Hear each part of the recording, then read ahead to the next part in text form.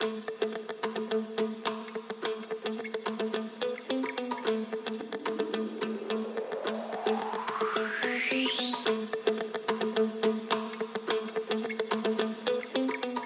everyone doing?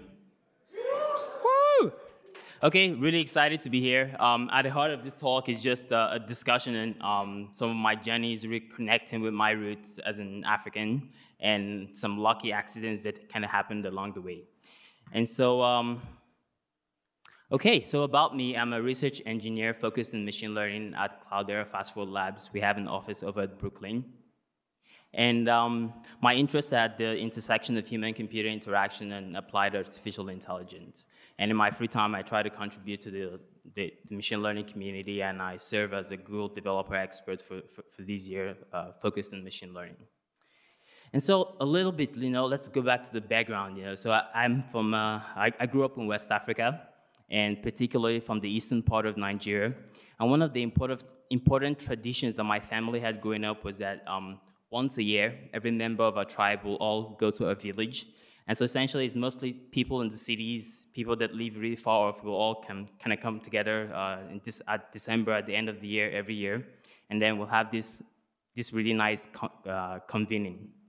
And so my first lucky experience was that once a year, I got this beautiful opportunity to speak my local language and to play in the red earthy sand that's common to the eastern part of Nigeria. And so a highlight of this gathering was that something called the masquerade dances. And it's an event where, dancers will put on these fierce, elaborate masks and perform really incredible acrobatic dances. And this was my first encounter with African masks. And all I knew back then was that, my parents would tell me that, the person who wore the mask they weren't themselves anymore. They now represented the ancestors and represented the spirits. And so I'll just give a really fast overview of what I think African masks mean. And so the first thing is that you will notice that most of the time they're fierce, and that's because they depict deities, spirits of the ancestors, they depict mythological beings, and others believe that they represent beings that have power over humanity. And the second important thing is that they represent a central part of community memory in the sense that they represent our ancestors, and they're used typically during celebrations, initiations, crop harvesting, war preparations, and peacetime and war times. And the other thing is that they're quite sophisticated, and so you will find out that they have really complex designs in them, and the materials that you use to design this mask really vary from wood to bronze, to brass, and to clay. And more importantly, they are actually really functional. So as opposed to just artistic pieces that are created to be consumed for their visual excellence, they're actually functional, much like how we will put on clothing today to reflect our identity.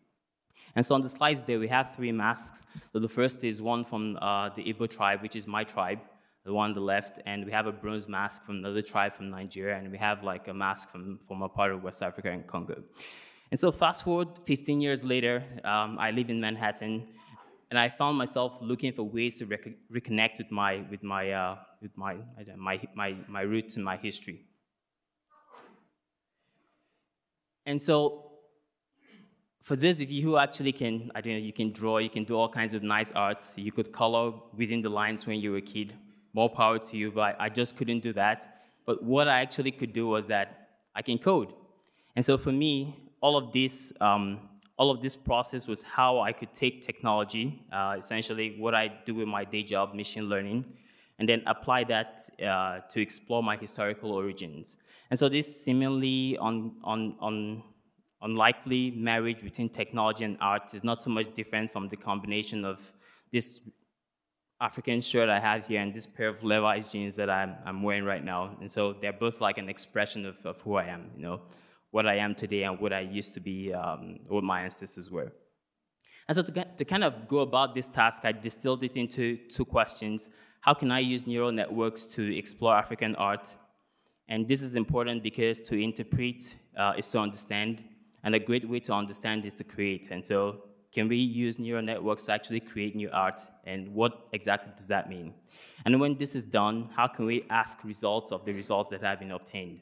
So for example, how novel are the masks that are generated, what patterns emerge, and other questions like how does data quality affect results. And so the image you see right here behind me, none of these images or masks are actually real. All of these are all new or relies in novel masks that are dreamed up by a neural network. Cool, right?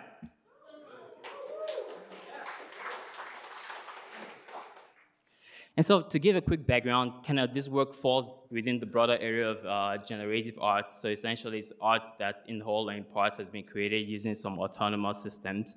And there's been a rich history of tools that have been designed in this area to help with efforts like this. And so you see tools like P5JS, processing. And if you've used a bit of that, the way it works is that you have this nice artistic vision in your head. You write some code and you bring it to life.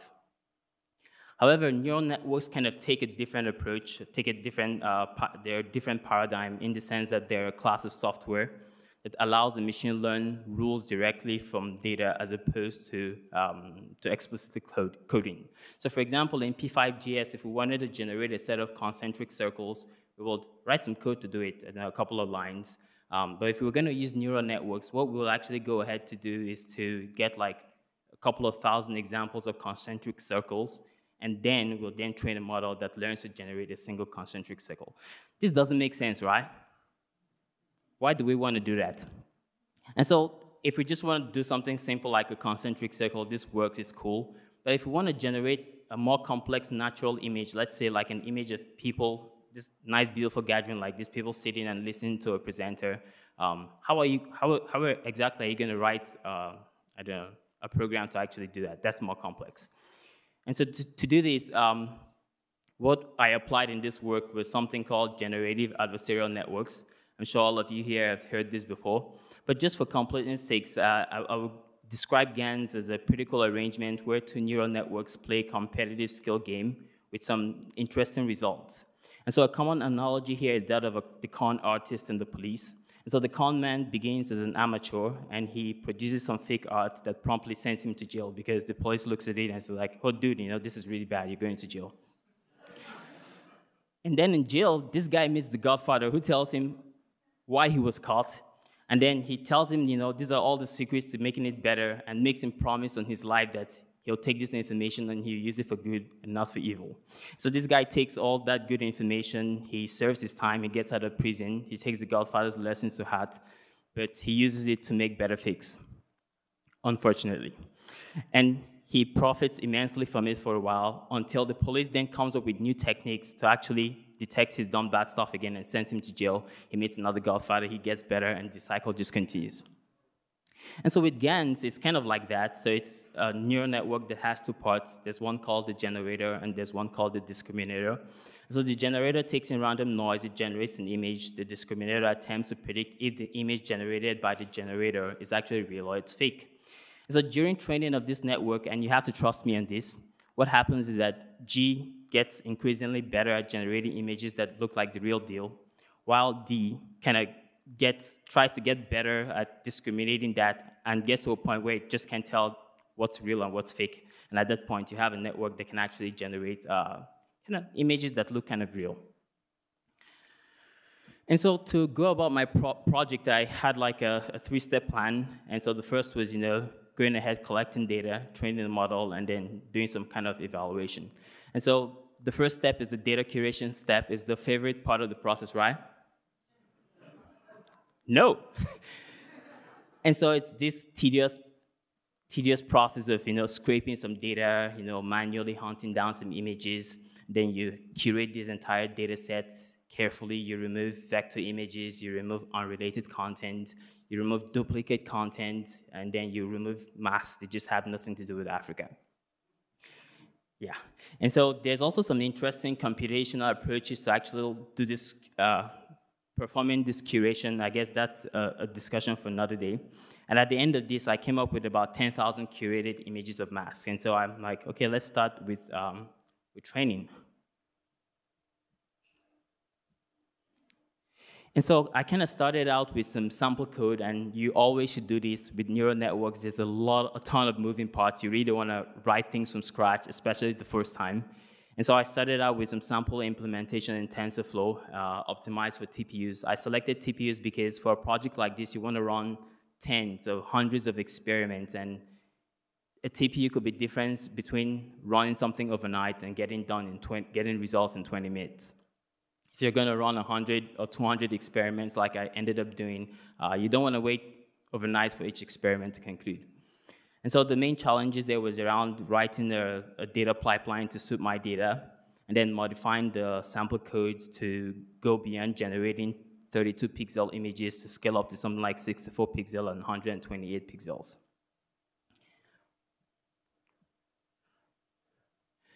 Okay, and at this point, I had a model that could generate this really interesting looking mask. And at this point, I'm like, can we go deeper? Can we really, really dig deeper? Can we start asking questions of these results that we have at the moment? And some of those questions were, what representations does the GAN learn? Are the results really novel? If we take one of the masks that are generated by this neural network model and we compare it with all of the data within the data set, we find that it has just copied some of this data. And if it was doing combinations, how was it doing these combinations? And so to answer these questions, I built something called something I'm calling some tool for algorithmic art inspection. It's a web interface, and what it does is that for each of the images that have been generated by this model, we could go into the main data set and we could perform a semantic search to see, okay, what are the images that are most similar to that image, and that way, this form of exploration also allowed me to discover, that GAN had learned to utilize types of textures and colors. So for example, some of the images it generated focused on using wood materials versus bronze. And it also learned to focus on various geometries. So for example, it learned to focus on oval masks. It learned to focus on oblong masks in some cases. And then it learned to focus on masks that had like hair or hair-like projections. And the way this comparison is done is that we take a pre-trained neural network model, something that's trained on a large data set of images called ImageNet, and we get it to extract important features from any image, and then we use that representation of extracted features to kind of compare between the generated images and all of and the actual image data set. And so it's a really interesting tool. I do have it online. When you have some time, definitely check it out. And so, but wait, what we have is that we have a model that generates 64 pixels. I mean, who looks at 64 pixel images when we have 4K screens, right? Nobody's going to do that. And so, at this point, the idea is, can we do better? And it turns out that yes, we can. And we can actually use something called super resolution GANs to further enhance and zoom into the generated images. And so while I do not have too much time to go into the details of how super resolution GANs work, all you need to know is that it magically can learn to hallucinate potentially correct information needed to upsample or enhance an image.